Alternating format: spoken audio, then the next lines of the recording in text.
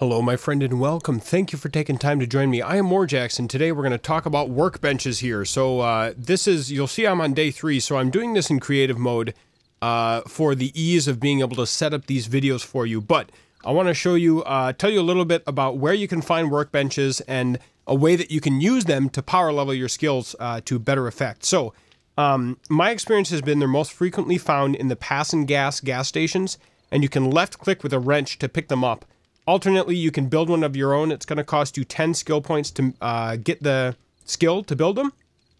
It's also going to take you 25 forged iron, 20 mechanical parts, which you can use wrench to get from cars or ACs, 1 wrench, a claw hammer, and 50 wood. So that is how you obtain them.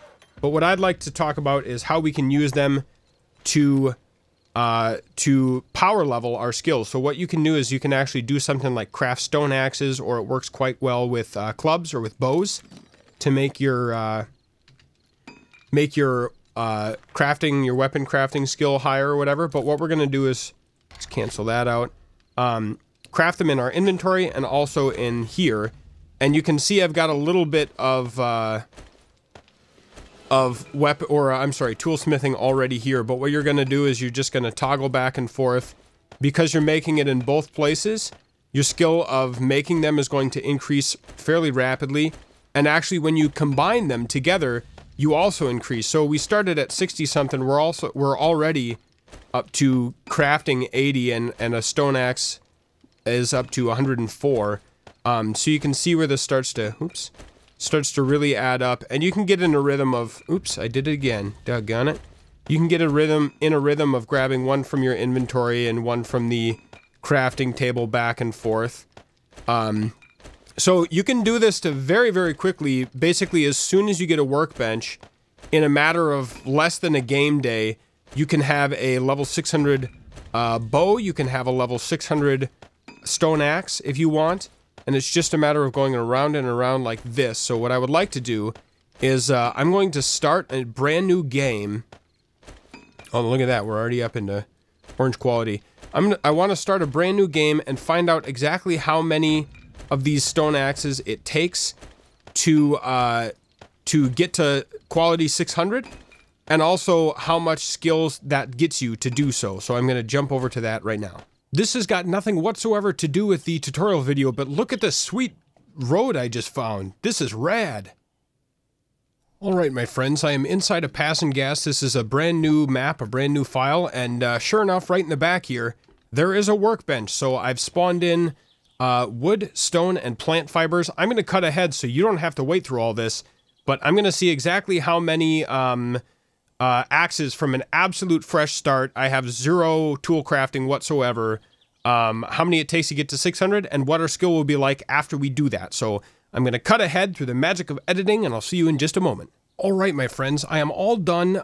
Just a bit over 6 minutes later, I have a 600 stone axe, and your toolsmithing from an absolute fresh start is going to go up to 13 as a result of maxing out one stone axe, and you're going to be making stone axes at 147.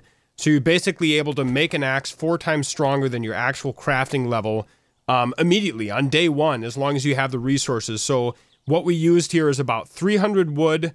Let's see, we used about 750 stone and about 300 plant fibers, roughly.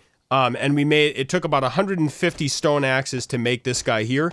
So that is how you can max out stone axes. Now I'm going to try the exact same thing with bows. So please stand by, and I'll report to you how many bows we make, how long it takes, what skill you'll be at, and all that good stuff. So please stand by for that. All right, here we are with a glorious 600 quality wooden bow, and this again took me just over 6 minutes to do. It got my weapon smithing skill up to 16, and the quality that we're getting out at that level is 172.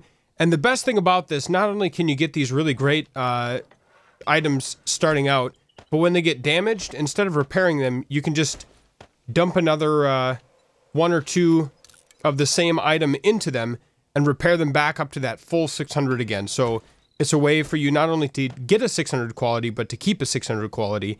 And it's really a pretty easy way to get these tools leveled up.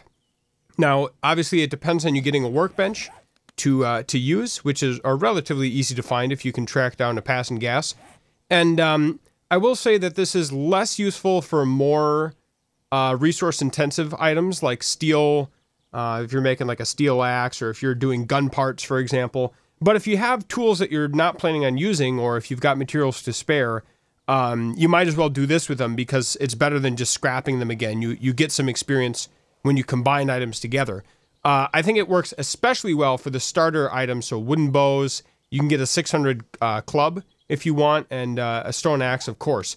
So that is all for now. Thank you very much for watching. I hope you enjoyed. I hope you get some use out of this. If you have some power leveling ideas of your own, I would love to hear about them. And if you'd like to see more power leveling videos, go ahead and check out the playlist down in the description below. Thank you for watching. We'll see you next time for more.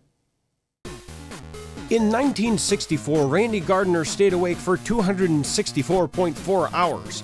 Even if you subscribe to my channel, I can't say I recommend that level of endurance video watching.